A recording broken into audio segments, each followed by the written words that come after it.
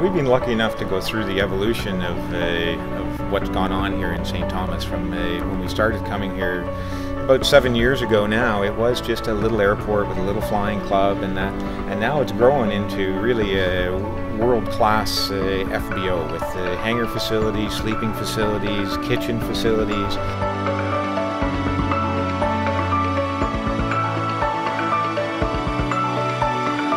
Now the City of St. Thomas has built this wonderful facility for us that allows us to get out of the weather in the wintertime and out of hail in the summertime, so we really appreciate the fact that they've done that.